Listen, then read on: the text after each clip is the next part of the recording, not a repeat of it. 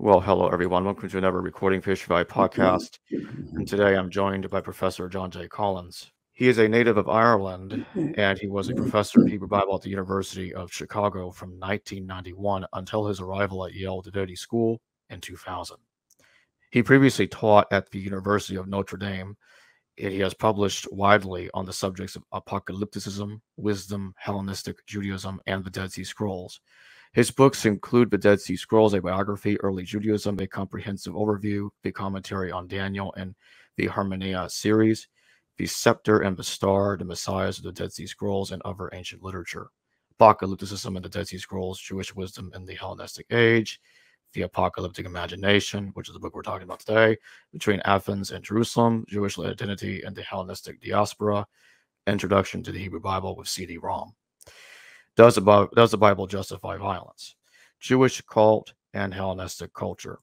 Encounters with biblical theology, the Bible after Babel, historical criticism, and a postmodern age, King and Messiah as Son of God, with his wife Adila Yarbrough Collins, and beyond the Qumran community. The sectarian movement of the Dead Sea Scrolls. He is co-editor of the three-volume Encyclopedia of Apocalypticism, the Erdmann's Dictionary of Early Judaism, and the Oxford Handbook of the Dead Sea Scrolls, and has participated in the editing of the Dead Sea Scrolls. He is general editor of the Yale Anchor Bible series, and he has served as editor of the Journal for the Bible for the Study of Judaism supplement series, Dead Sea Discoveries, and Journal of Biblical Literature, and as president of both the Catholic Biblical Associations and the Society of Biblical Literature. He holds an honorary Doctor of Letters from the University College Dublin and an honorary Doctorate of Theology from the University of Zurich. And Professor Collins is a fellow of Trumbull College. So welcome to the show. Thank you. All right, let's get right into it. From the earliest times of Jewish apocalypticism, how did the Jews view the apocalypse, and did their views vary and change over the long periods of time of several centuries? Well, in the what I would consider to be the beginning of Jewish apocalypticism, it probably wasn't really acknowledged as a distinct phenomenon yet at all. If you look at the book of Daniel, even in the Greek translation and in many Bibles to this day, it's regarded as prophecy. But it's prophecy, if you like, in a new key. It's a different kind of prophecy. Now, possibly even before the book of Daniel was written, you had some of the books of Enoch, which give you a somewhat different but related approach. What's one of the things that distinguishes both the books of Enoch and Daniel from older prophecy is greater interest in the heavenly world. And especially important, I would say, is the belief in the judgment of the dead, which was something that was not generally accepted in ancient Israel, but comes into play in the Hellenistic period and plays a very important part in this apocalyptic literature. Do scholars have a pretty good idea how this apocalypticism originated? What made them believe that there was going to eventually be an end? Well, in the case of the book of Daniel, the end that they are looking for is the end to persecution by Antiochus Epiphanes. Now, this is the episode in history that led to the Maccabean revolt. I think what was really going on was that the people in Jerusalem weren't simply doing what Antiochus wanted them to do, and he wanted to take away their separate identity. But especially he wanted to shut down the traditional cult. And there was a reaction against that. Now, when they talk about the end in the book of Daniel, that is primarily the end that they're talking about. They're not yet talking about the end of the world as such. That develops a bit later. And I think it has something to do, with trends in the Hellenistic world in general. that you have more of a sense of a cosmos, more of a sense of the world as being a unit in time and space, and a finite unit, something of which one can envision an end. But I think you don't really get an expectation of an end of this world, an end of the whole physical world, until probably the latter part of the first century of the Common Era. You probably get it, all right, briefly referred to in one of the books of Enoch, back in the 2nd century.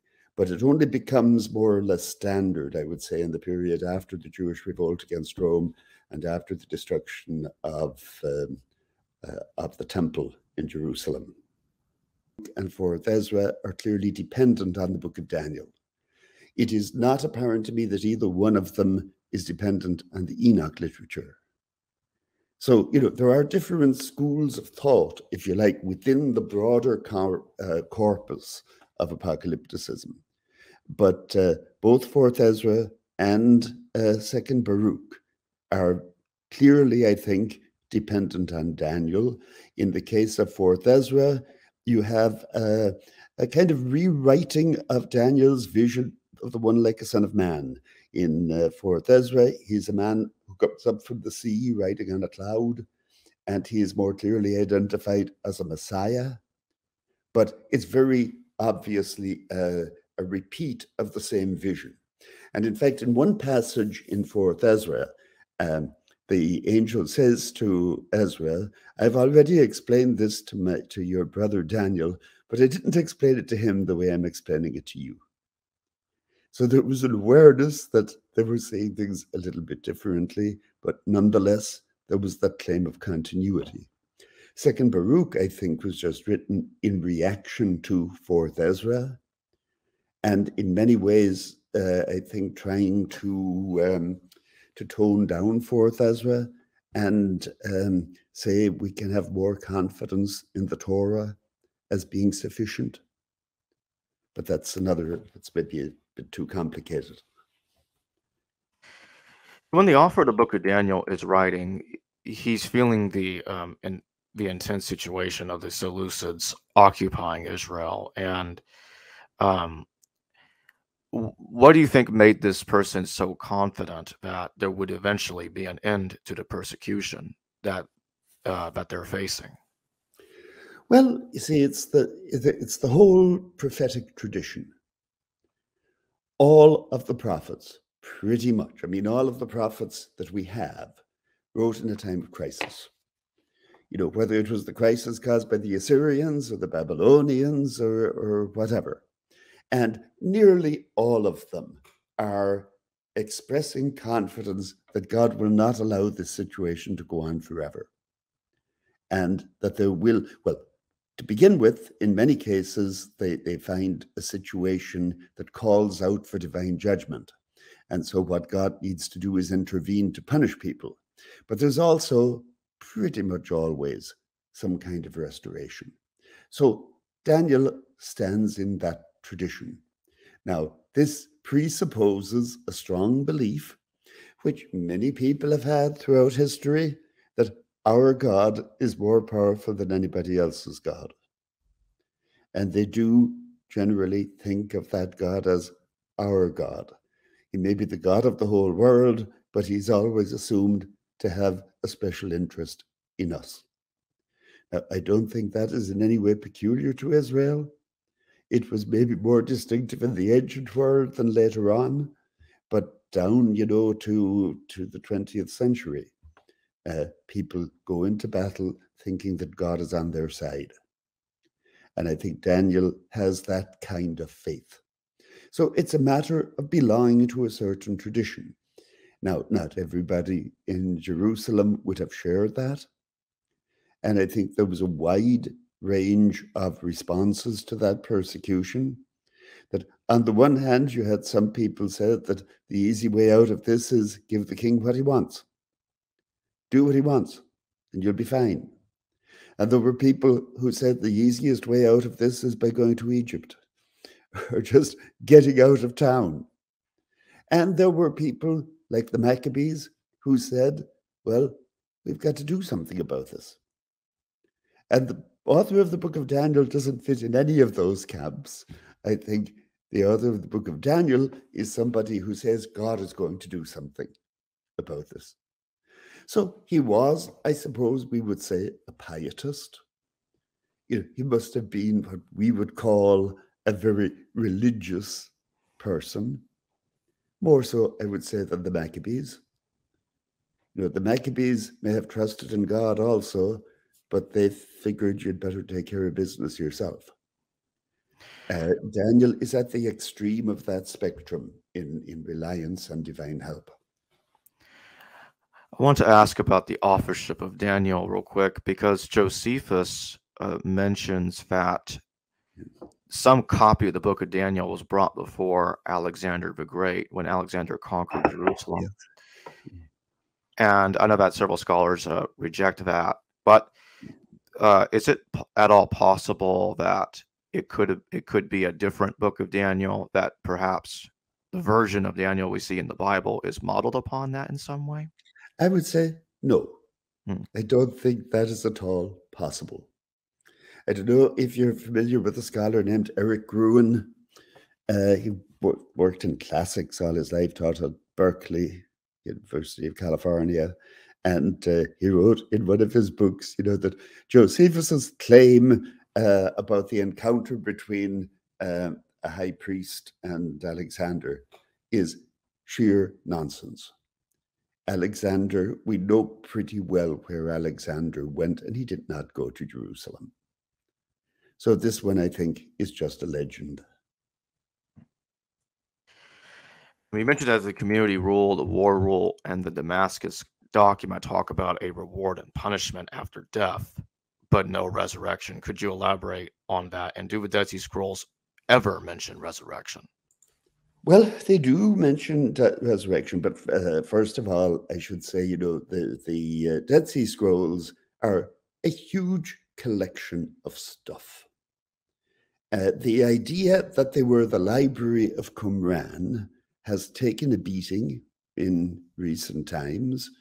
It's much more likely that these were scrolls collected from various places and brought to Qumran to be hidden at the time of the revolt against Rome. Now, a lot of them seem to have belonged to a sectarian movement represented especially by the community rule, but not all of them. Everybody agrees that the biblical books were older than that. The books of Enoch were older than that. And there were other books, that were acceptable to these people, but not necessarily just expressing their specific views. Now, to my knowledge, and I was just happened to be working on this yesterday, there are only 2 of the new texts found at Qumran that talk about resurrection. One of those is known as 4Q Pseudo-Ezekiel. Some people would object to that title and say that it's no more pseudo than a lot of the book of Ezekiel itself. Be that as it may, it is a book, a rewriting of the prophecy of Ezekiel. And in the course of it, it rewrites the passage about the valley full of dry bones. And the way it does that makes clear, and I think most people agree on this, that it makes clear that it takes the resurrection seriously. In Ezekiel itself, the resurrection was a metaphor for the restoration of Israel. Here, it's the resurrection of individuals. The other one is a text that was published under the heading A Messianic Apocalypse. And it's not actually an apocalypse.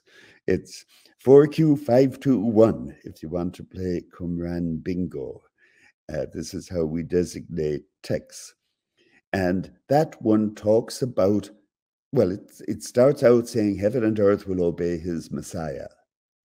And then a little bit further on, it says all the wonderful things that God will do, which include healing the sick, raising the dead, and preaching good news to the poor. Now, since God doesn't usually do his own preaching, That's usually the work of an envoy. I think it is likely that God would also use an agent in healing the sick and raising the dead. This passage drew a lot of attention because there's a very close parallel to it in the Gospels, in Matthew and Luke. But that is a passage that obviously expects resurrection of the dead at the end. Now, Daniel also expects resurrection, but Daniel isn't at all so easy to understand as to what he's thinking of it. It says that all those who sleep in literally the ground of dust, Admath Afar. Now, that may be a case of a double reading, that you had one manuscript that said that sleep in the ground and another one that says sleep in the dust. Or it may mean in the land of dust, which is actually not the grave, but Sheol. And it says how those will awake, some to, or many of those, I should say, not all of them in Daniel. Many of those will awake, some to everlasting life and some to shame and everlasting contempt. And those who rise to everlasting life, some of those, the so-called masculine or wise people, will shine like the luminaries of heaven. And that, I think, means they will be elevated up to heaven to join the angelic host. In a lot of antiquity, stars are angels. Now, they don't come back on earth. It is not a resurrection of bodies of flesh and blood. Also in the book of Jubilees, written somewhere in the 2nd century BC, it says, their bodies will rest in the earth and their spirits will have much joy. That again seems to envision what's sometimes called in New Testament studies a spiritual body. Now, you may say that's a contradiction in terms, but it's a body, made of fine stuff, not flesh and blood. Something, the way people imagine the stars, to be some kind of burning substance, something like that. So I think in the early Enoch literature, that's what you have. That also talks about people being lifted up to the stars. That's what you have in Daniel. Now, you do get some cases of very physical resurrection. The parade example is in 2 Maccabees, chapter 7, where the brothers who are being put to death say, well, that's all right. Cut off my arm. I'll get it back in the resurrection. And the other text that's very physical like that is in the Sibylline Oracles, written in Greek. And actually, 2 Maccabees was also written in Greek, probably in the diaspora. So where people used to think the resurrection of the body was very Semitic and immortality of the soul very Greek, our best examples of resurrection of the body actually come from the Greek-speaking world. I think by the time you get to 4th Ezra and 2nd Baruch at the end of the 1st century of the Common Era, they tend to have tried to systematize their thought and work out the differences. And in those cases, you may have a judgment of the dead when they die, but you will still have a resurrection of the body at some point at the end to get that in there too. Now, the Son of Man in these different texts, like Daniel or other texts that mention him in the Dead Sea Scrolls, they portray him a bit differently, don't they? Because sometimes they'll even identify the Son of Man, like, say, like one of the books of Enoch do. Like, they identify him as Enoch, or isn't there some other text that claims that the Son of Man? Can you still hear me? Oops. We back? Yeah, we're back. We had a little interruption. So can you repeat? You're talking about the Son of Man figure in Daniel and who treats him differently.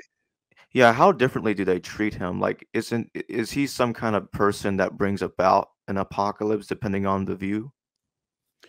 Yes. I would say so. Already in Daniel. Now, there's a long-standing debate about this, and there has been a long tradition of scholarship that says that the one like a Son of Man is just Israel personified. But nobody in antiquity read the text that way. They read it different ways, but he's always an individual. Now, he's one like a human being, one in human likeness, if you like.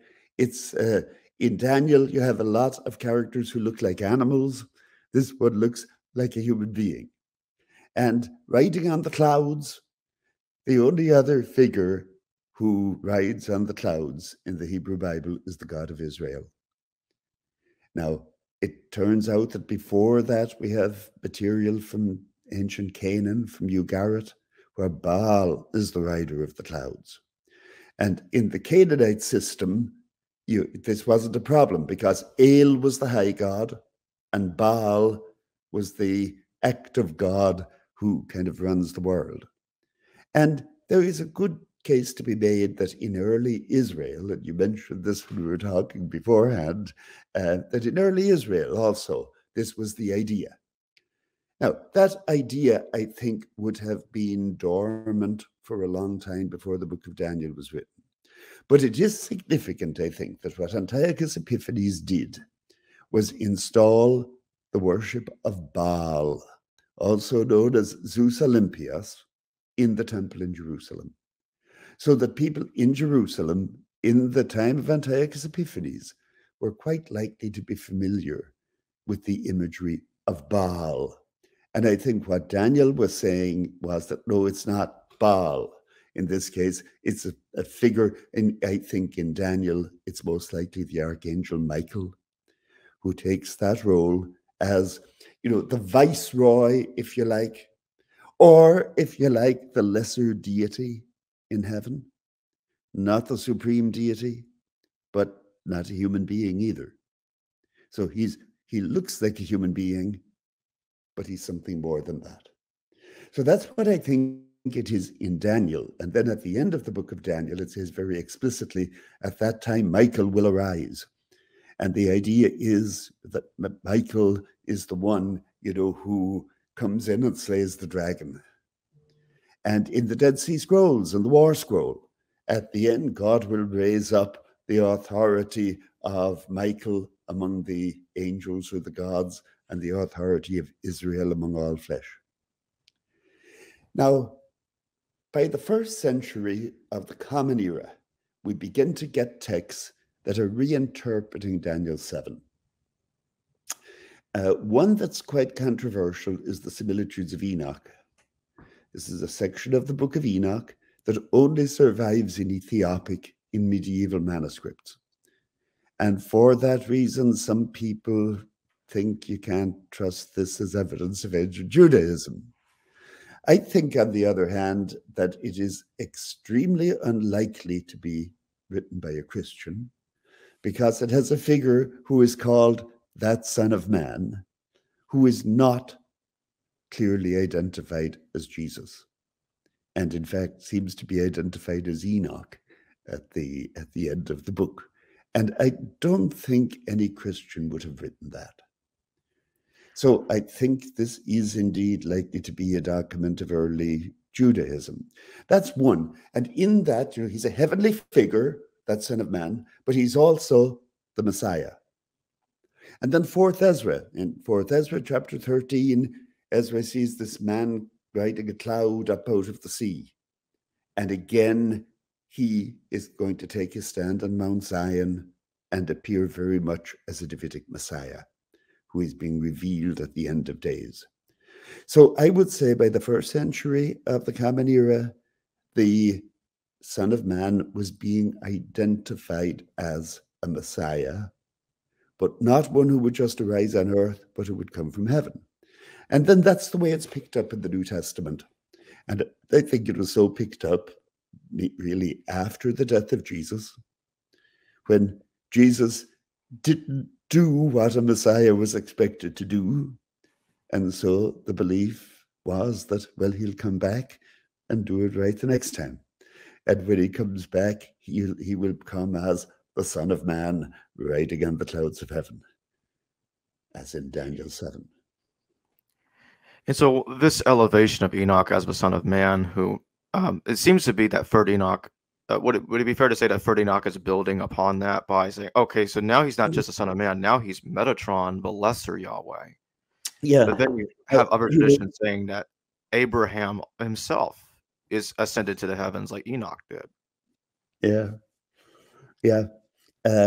In the case of Enoch, I think the identification of Enoch with the Son of Man in the similitudes of Enoch at most comes in a kind of epilogue at the end of the book. And I don't think it was really integral to the original composition. The main argument for it is that in later tradition, in Third Enoch, he does seem to be, he becomes Metatron. Enoch becomes Metatron. And he becomes, if you like, the second power in heaven. And you're quite right. You know, Abraham also gets exalted that way in the Apocalypse of Abraham. Now, many of these texts only survive in strange languages, you know, in Slavonic or Armenian or such languages. And they were pretty much repudiated, I think, by Rabbinic Judaism. But they're still very odd from a Christian perspective, too. So I think, you know, they do shed some light on a kind of lost phase of Jewish history. Do you think that they wanted to see Enoch as this, I guess, quasi-divine person because they viewed him as, okay, well, God took him up in Genesis, so he must have become this powerful being? Yes, the whole, I don't know if it's fair to speak of a cult of Enoch. That might be overstating it a bit. But the whole interest in Enoch, I think, probably goes back to the time of the Babylonian exile, because in many ways he resembles some of the characters in Babylonian legend. You know, the founder of the Guild of Diviners was supposed to have been taken up to heaven and showed all the mysteries of history. And then Enoch gets to do that. And so I think there was some group of Jews, and we don't know much about them at all, who looked on Enoch as our man in heaven, our revealer. And that tradition, you know, persisted down probably to Maccabean times at any rate. And the early books of Enoch, I think, come out of that tradition. Now, the similitudes probably do too. I think in a lot of that material, you don't hear much at all about the Torah.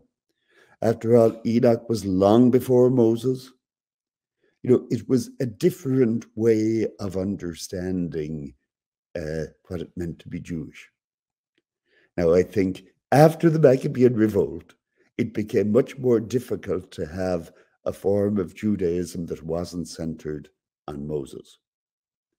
And gradually, then this Enoch tradition fades out, and you don't hear much about it anymore. But I think it was there. Enoch gets to be imagined as, you see, the man who was taken up to heaven. And in the Hellenistic period, when the idea begins to take hold that there is life after death other than going down to Sheol, then Enoch becomes an important prototype, so that you can hope to be like Enoch, that God will take you too after death to the heavenly court. That's one of the key ingredients, I think, in apocalypticism, is that hope. Are there a lot of similarities between the Book of Revelation and the Sibylline oracles? Because it's brought up that, okay, well, the Sibylline oracles talk about the second coming of Nero, and the way it Yes. talks about Nero in general, not just in that fashion, resembles the way that Revelation talks about Antichrist. And we all know about the 666 numerological parallel between the two. Yeah. Yes, there are a lot, especially in Book 5 of the Sibylline Oracles. Now, the Sibylline Oracles are that is a tradition that originates in Egypt. I mean, the Jewish Sibylline Oracles. There were Greek Sibylline Oracles for centuries before that, but the Greek Sibylline Oracles were typically very short, and they were typically just pronouncements of disaster on this place or that. Now, somebody in Alexandria, probably in the 2nd century BC, decided to write more developed literary works in the name of the Sibyl.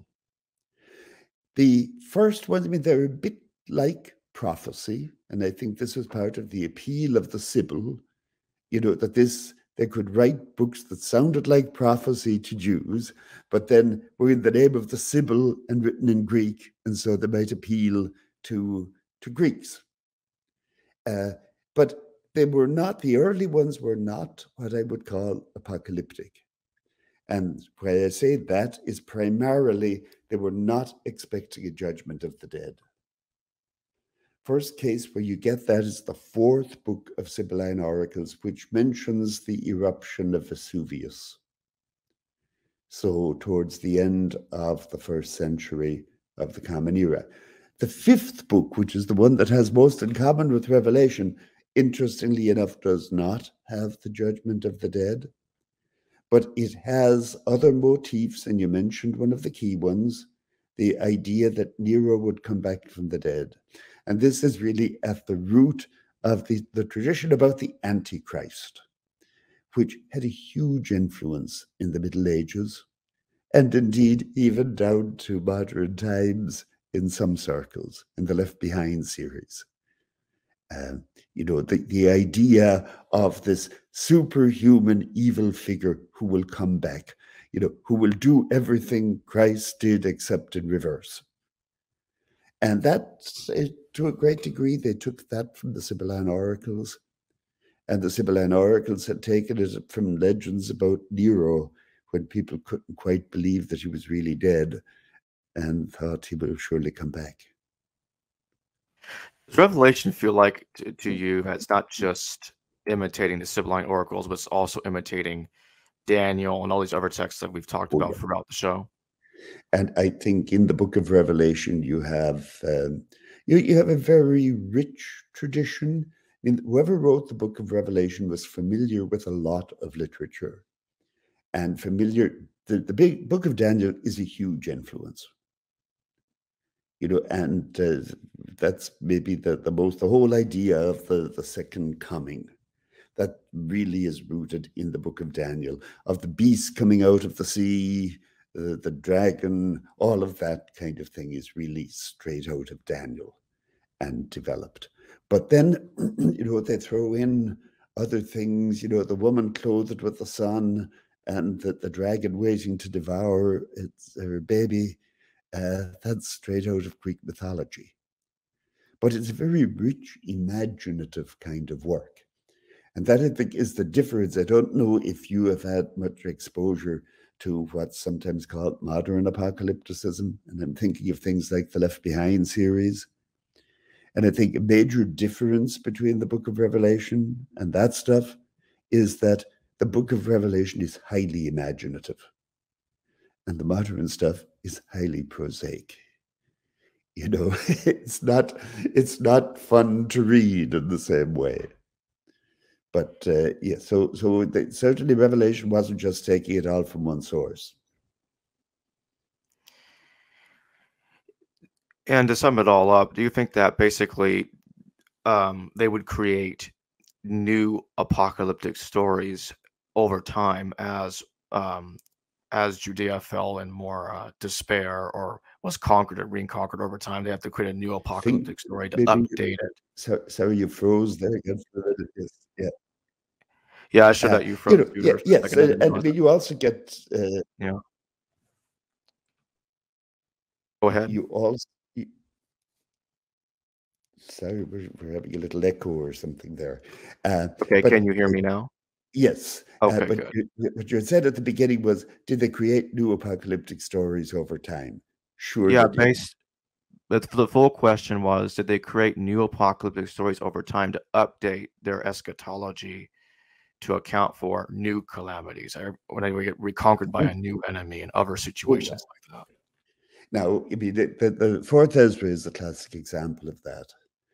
You know, in Daniel, you have this vision of four beasts coming up out of the sea. And the fourth one is rather obviously the Greek kingdom, and the malicious head of the fourth kingdom is Antiochus Epiphanes. This is not difficult to figure out in the context of Daniel. By the time you get to fourth Ezra and second Baruch, the fourth beast is Rome. Even Josephus hints at that. And so, yeah, this is updating it. And you have to update, in Daniel, you have the beast with 10 horns. Well, you add a few then later on to extend the list, and you don't necessarily identify the early ones the same way that they were identified before. That process goes on right down through the Middle Ages. And you wonder kind of, how it didn't lose credibility at some point. The other thing that gets updated is the calculation of the end.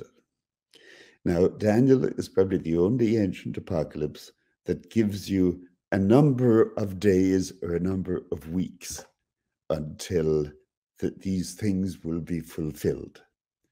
Well, that number then has been calculated, and the calculation passed, and it's been redone in every century since, you might say. The last one that I know of was about 10 years ago, with a man out in California named Harold Camping, who had calculated that the famous one in the US was the Millerite controversy in the 1840s, when this man named Miller, who was a farmer in Ohio, calculated on the basis of the book of Daniel that the world was going to end. And some of his followers even sold all that they had and went up on a mountain. And then when they realized that the next day was dawning, they wept and wept till day dawned. But nonetheless, people come back and do it all over again. I suppose hope springs eternal. And one last thing, does it look like to you that these four kingdoms that Daniel's talking about also influenced the book of Revelation? When I talked about the four, Not so right? much the four kingdoms as the Okay, imagery of the beast. right. And the beast coming out of the sea. And in Revelation, you have one beast that comes out of the sea and one that rises on the land. So they play with it that way, and the whore of Babylon is riding a beast. Well, in Daniel, she would have just been a beast. But so, they play with the imagery, but they're working with the same imagery. That's where it's coming from. I think we can end it there. Thanks for joining me today, Professor John J. Collins. Thank you. Pleasure to talk to you. Yeah, same here.